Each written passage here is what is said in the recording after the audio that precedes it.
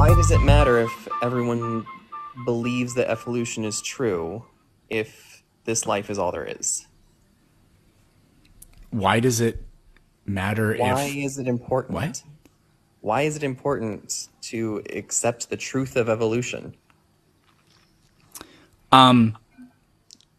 So do you think that as the world and as humanity collectively becomes less and less arrogant, we also become more egalitarian, less violent, more accepting, that we live longer lives, etc., etc., etc.?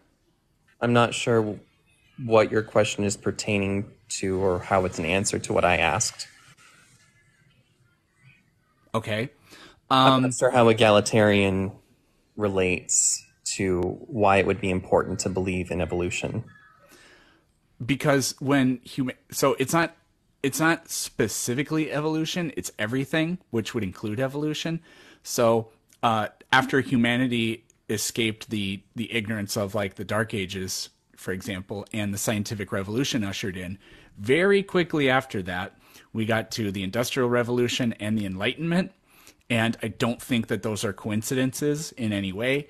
And again, if you look around the world, the better educated people are, the longer they live, the richer they are, the healthier they are, the less war they're embroiled in, the less tribal they are, the more egalitarian they are, et cetera, et cetera, et cetera.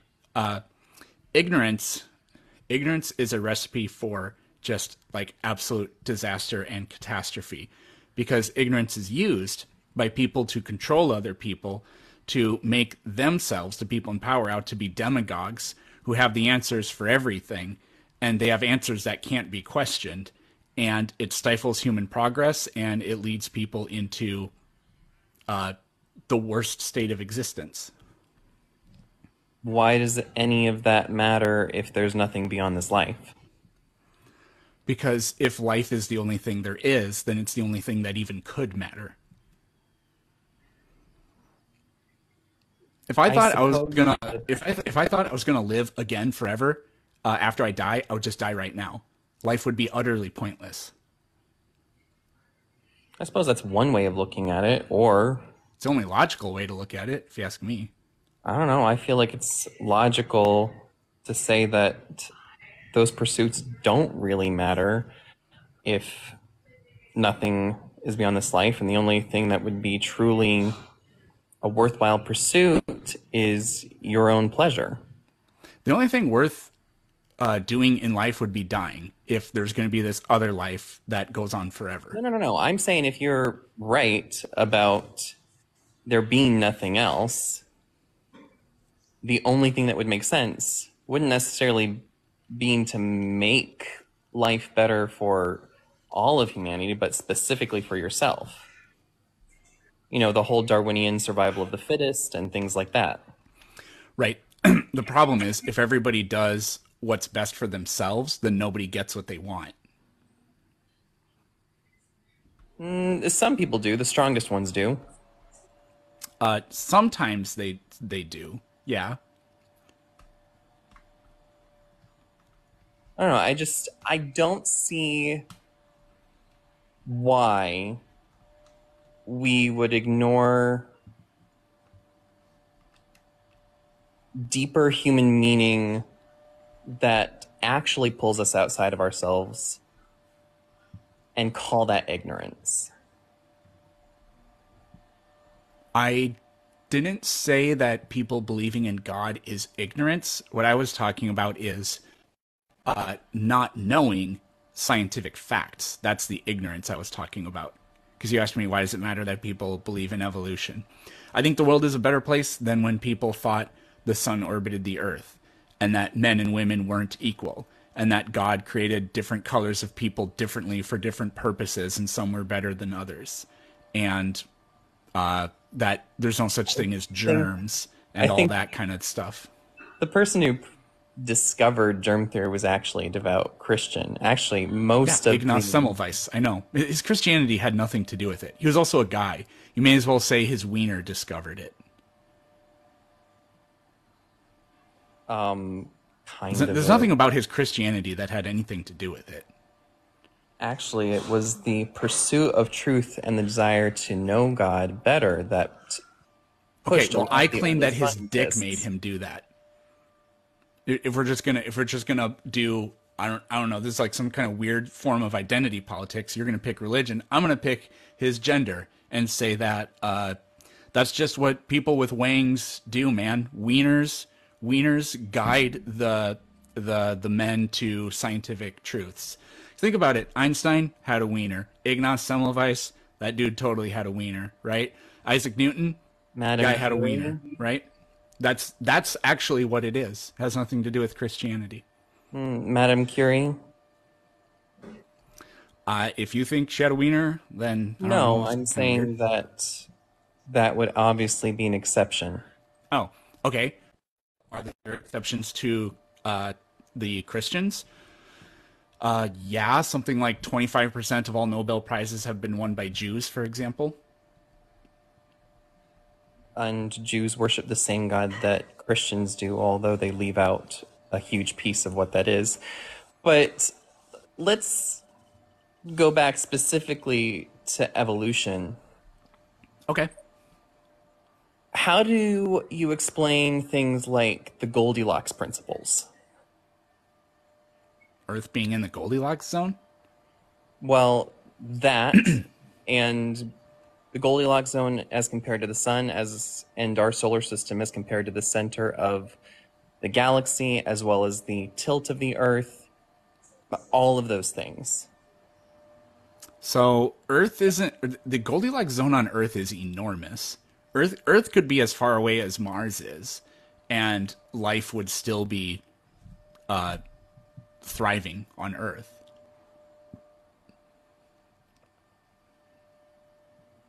Well, would it be the same? It would be dramatically different. Possibly. That's not really the point, though. But I'm not just talking about exactly where in the solar system we are. I'm also talking about the mass of Earth, because the mass of Earth and Mars are different enough that its atmosphere is completely different, right? Well, And it doesn't have liquid water. Mars lost its magnetic field, so there are probably 200 billion stars just in this galaxy, and there are probably 5 or 10 times more planets than stars. So like the idea that Earth is the only kind of planet where organisms like us could exist on is really preposterous. And there's probably 400 billion galaxies in the observable universe. I mean, you're asking a statistics question there.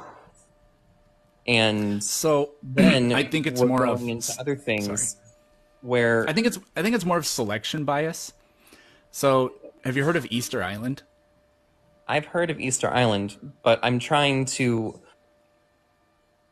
make a specific point here is that there's a lot of layered things that make carbon-based life on Earth possible. One is Yeah. our placement in the solar system, one is the solar system's placement in the galaxy, and then there's the magnetic field, there's the presence of water and other elements. Well, water obviously is an element, but liquid water and certain elements in their pure forms. There's a ton of cascading things that you need to have happen. And then there's also how much time it would actually take for something to actually spark into existence. And then that single cell has to divide and become something else and become something else. And we're talking about a cascading amount of events that rely on some level of probability, right? Sure. Are you Like, are aware you of what talking a about life? Or are you statistical talking about intelligent life, or what? any life, the existence of any life? Are you aware of what a statistical impossibility is? No. Okay. So Something with the odds of zero is a statistical impossibility. I mean, if that's what you meant.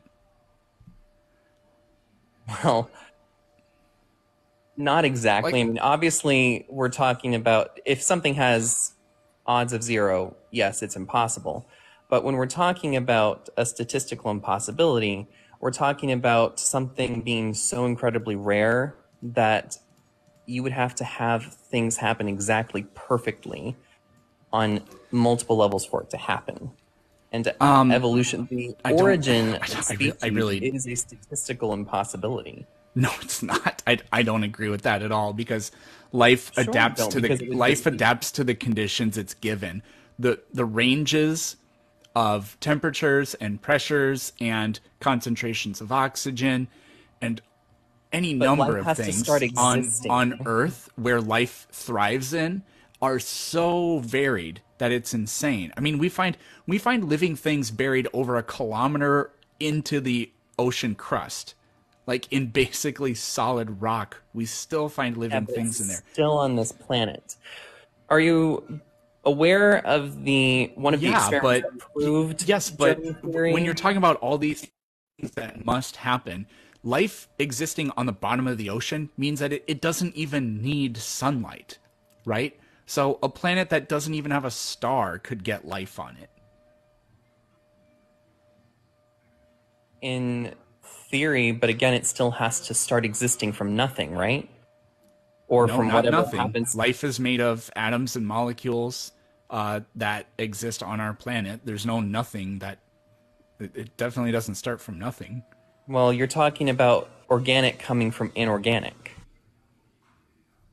Has that ever happened since the origin of species on the planet? We have no idea. It doesn't really seem like it. It could have happened a few times, but slightly different versions of life would have been outcompeted to extinction. All right. Have we So, ever reproduced that in a lab? nope. No. So it's not, origin of species is definitely not observable. You, the past is not observable, but we can still gather evidence in the present of what happened in the past or analyze what's going on in the present to try to get some scientific models about what may have happened at different points in Earth's history. But why would inorganic matter somehow accidentally becoming organic be the Not by accident. most, not by accident? Chemical reactions don't happen on accident. They happen for specific reasons. Like atoms and molecules interact with each other and chemically react in order to try to achieve a lower energy state. So, what is the exact chemical reaction that has to happen to create life from the ingredients that make it up? It certainly wouldn't be one chemical reaction. It would be many. Sure, but you would think that with all this time on our hands and all of this We didn't gifted even know what science. DNA's function was until 1953. Okay, but now we do. Why can't we figure out how to get those chemicals to react with each other? We haven't done it yet, but that doesn't mean that it can't be done.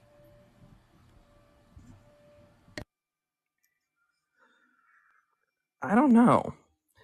It just seems like if something like that could happen on its own, that it would keep happening and we'd have different strains of evolutionary um starting points all along the way.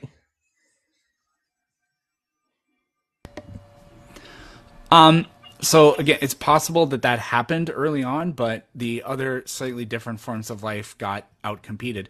Maybe life is like a really a really rare thing, but I mean, again, if this galaxy has hundreds of billions of stars and probably 10 as many planets, and there are hundreds of billions of galaxies, I mean, the odds that somewhere something alive exists uh, other than here seems extraordinarily high to me. Well, it Because would be there's convenient nothing. if it was high, but there's a ton of statistical evidence, and I would encourage you to read the book Is Atheism Dead by Eric Metaxas, because he outlines a lot more of the Goldilocks principles than I think that you know about, which are extremely interesting. There's a ton of stuff that we're missing here, and I wish I had the book in front of me. It's incredible the amount of things that have to be exactly right for life as we understand it to exist.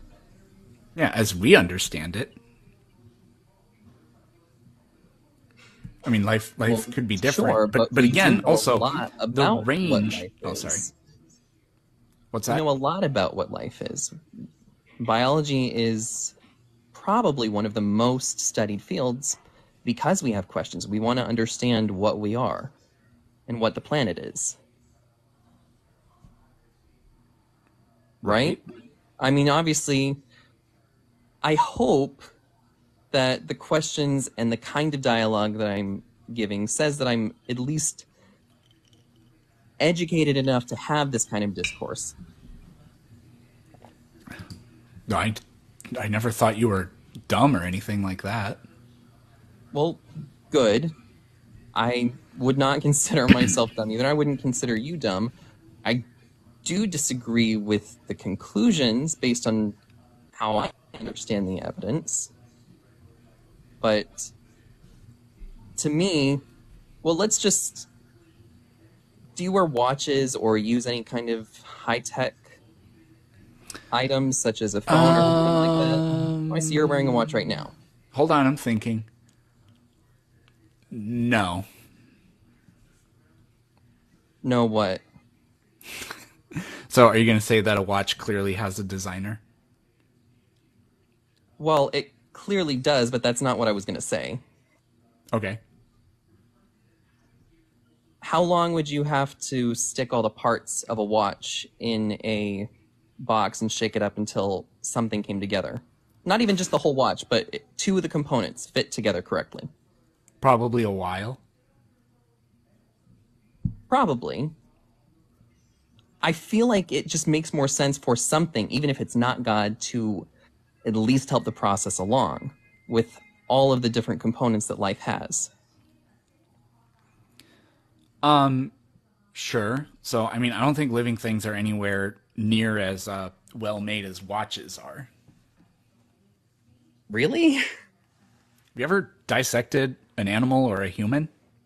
I've dissected several animals. So, you look at a diagram of like the eye, and it looks in the textbook it looks so like neatly put together. But if you've ever like actually dissected that part of an animal and you look at it, it's an insane mess. Okay. Like complexity is not a good element of design. It's in fact what evolution does, because evolution can't redesign things, it can only modify pre-existing structures. That's why we end up with these structures that when you actually look at them look just insanely weird and complex and cramped and inefficient, because evolution has no choice. We know, like, there are all kinds of Has things about us that we can improve, right? So I don't think that there's really that strong of an element of design in us.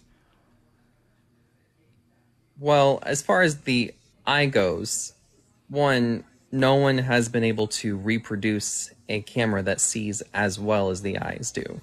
Yes, yes, we have. Not in the same way, no. What camera does the job as well as the eyes do? What person can zoom in on anything? Okay, but it's not actually seeing the image better. It's zooming in, but that's a different function altogether.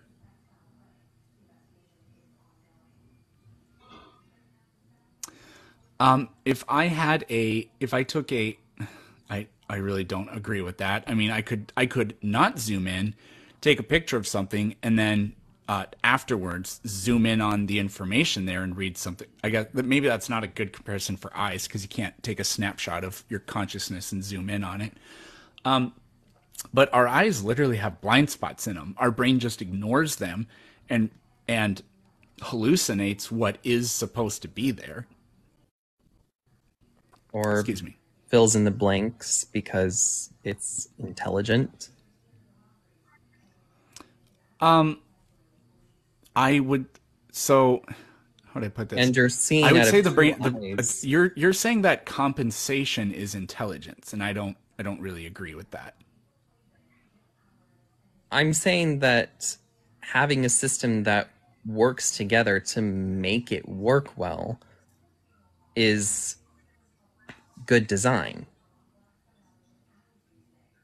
But we can move on from the eyes if that doesn't make sense. So, What sorry, I was would- trying to respond to. Oh, great! Now this is happening. So, timeout. I'm sorry. I gotta get my filter back. Okay.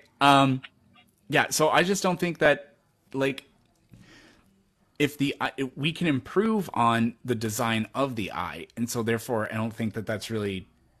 I think that sort of nullifies the idea that it is designed. I mean, the fact that the retina is inside out, we have blind spots, huge numbers of people are myopic or have farsightedness. I don't know what the word for that is. I don't think these are good elements of design, personally. Somebody asked what sees, the brain or the eyes. The vertebrate eyes are actually outgrowths of our brain. So your eye is technically part of your brain. Right. I think part of what you're saying, I understand because there's definitely things that go wrong with function.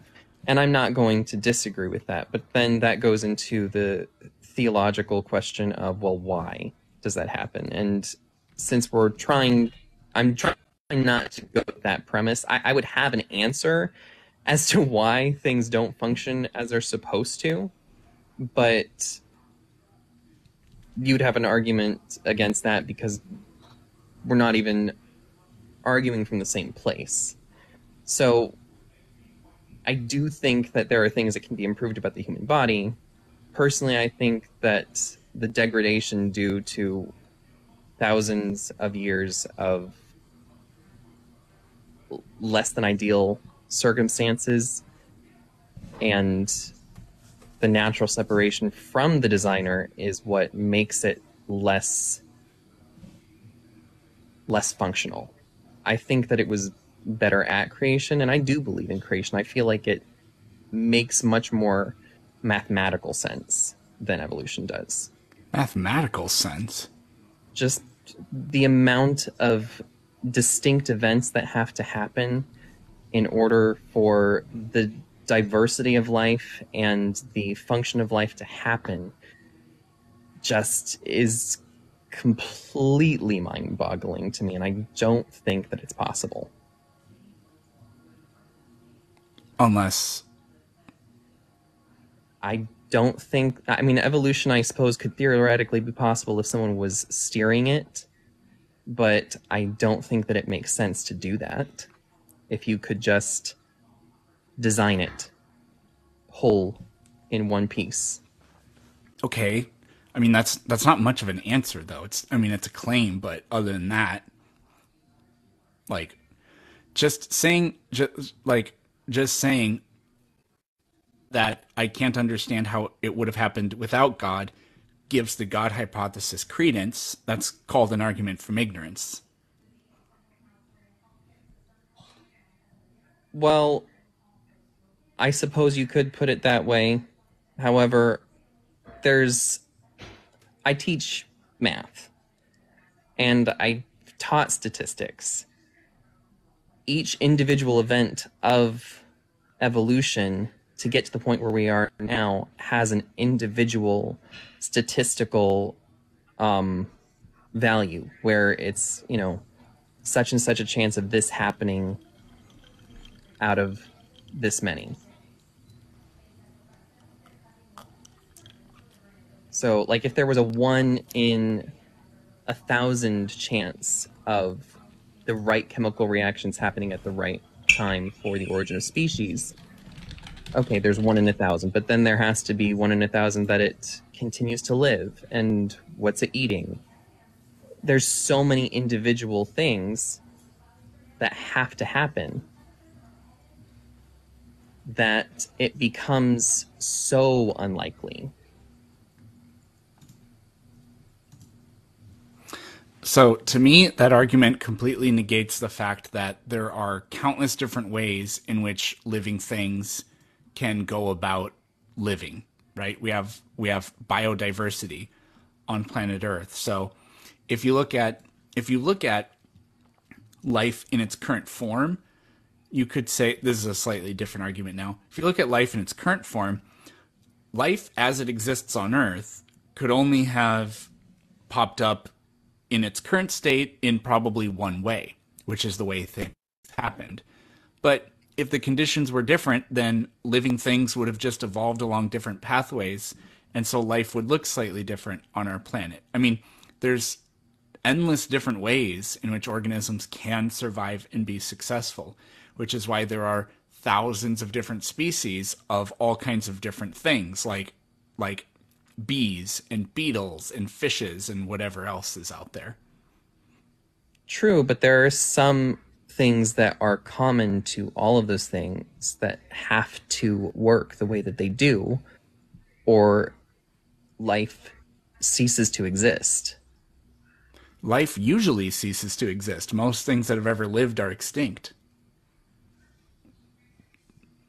You still need an organism to function. You still need certain cellular processes to happen, and they need to happen perfectly for that organism to Perfectly? exist. No, they don't. Well, Name one living organism that's perfect. okay, let me define perfectly in this sense. You need things to work well enough for it to get the fuel that it needs into the cell and for it to keep going and reproducing. Yeah, evolution's all about good enough.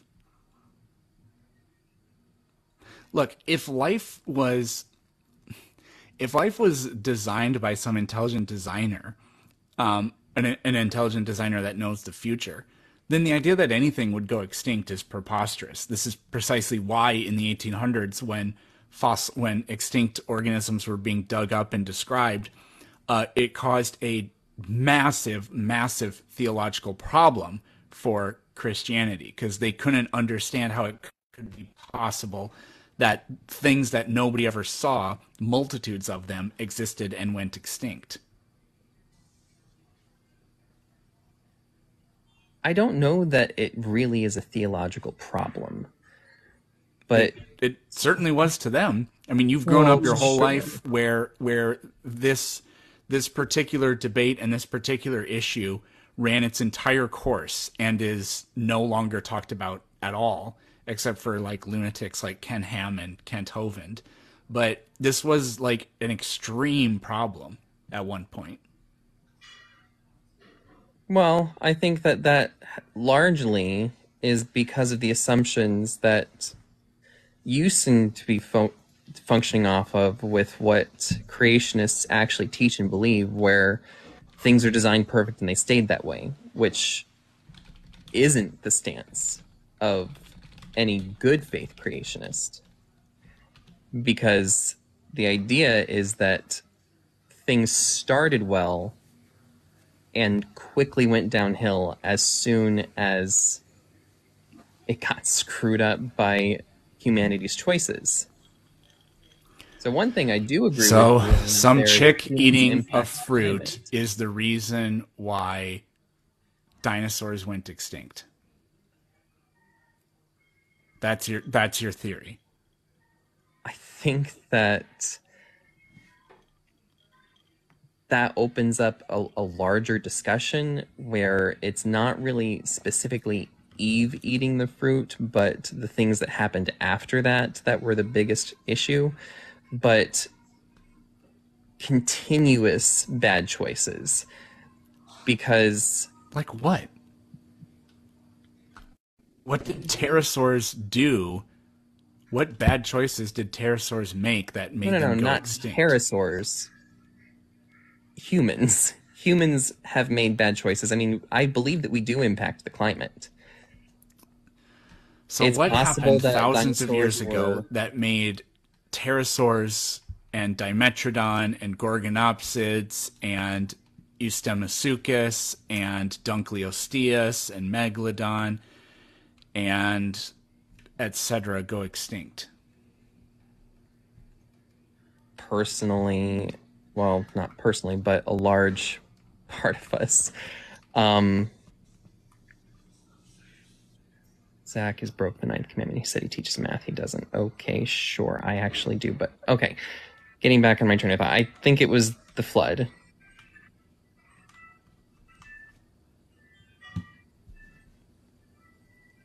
I think it was a worldwide flood that So caused there a was lot supposed of. to be two of every animal on that ark. So how does this possibly have anything to do with extinction? The after effects of the flood. A lot of the vegetation things didn't grow back properly, and there wasn't the amount of living things on the earth, so it would be difficult for a lot of those species to get enough food. Then why did any of them live? I don't know. Oh, Arashika, I don't teach in public schools. I teach privately, and I have a private license. cool.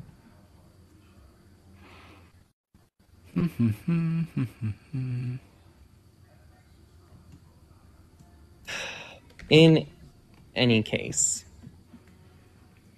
Do you think that it's wise for humans to add to the Bible things that it doesn't say?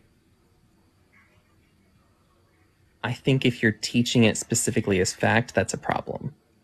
I think that theorizing and asking questions is fine, but not if you're teaching it as theology. Oh.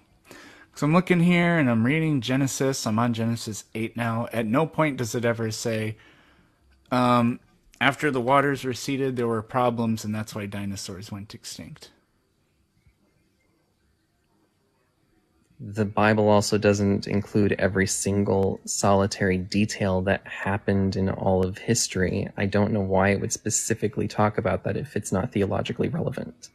I don't know why you've said it if it's not theologically relevant. Well, we're not arguing theology.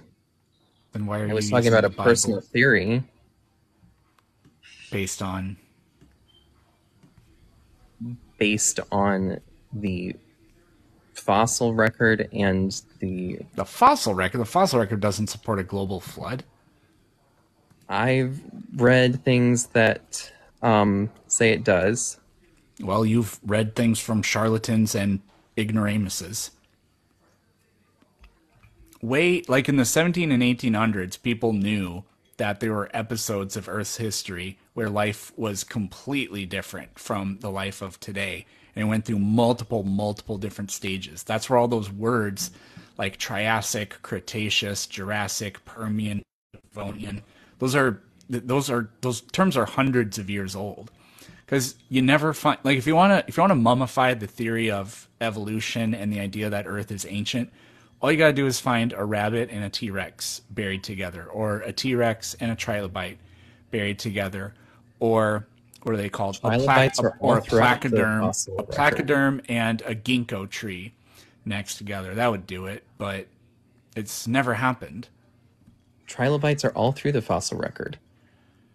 No, they are in multiple parts of it because they were around for a very long time, but they went extinct 250 million years ago.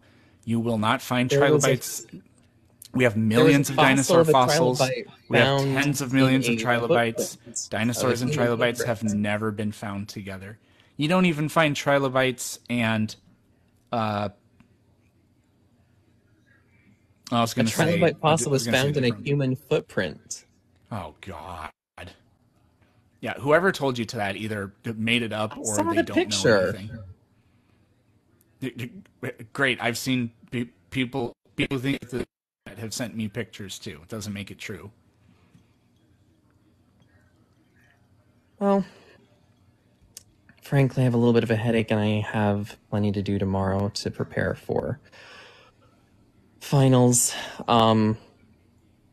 Either way, if you're right, none of this really matters anyway. So, I'm gonna go ahead and sign off.